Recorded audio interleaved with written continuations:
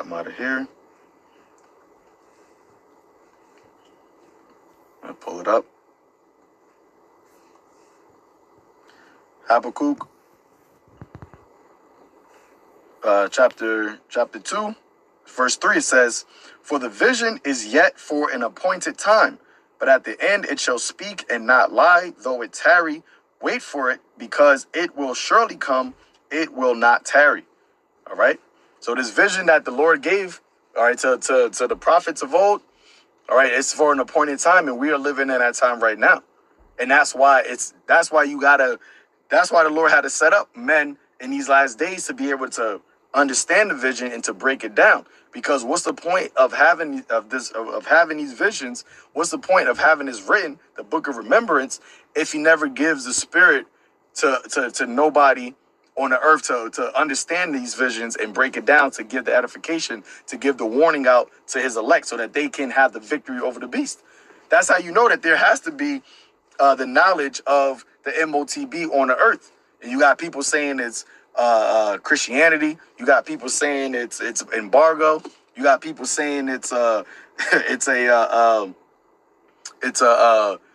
way of life. You know, all of these things, man. But the vision is, once again, the scripture says that the vision at the end it shall speak. So it's speaking, but the thing is, you got to have the ears to hear. That's why Yahushua said it. Blessed are your eyes for they see, and your ears for they hear.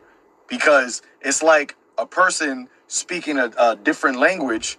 Now, if I understand that language, what they're saying is going to make sense to me. But a person who may not understand that language can hear that person talking, but they don't understand. Because they don't understand that language, it's kind of like it's gibberish. It has no value. It has no meaning to them. So if the person is given a warning in a language that I understand, but the person next to me doesn't understand, and I take heed because I understand that language, and I move out of that way, I get delivered because I took heed to the warning.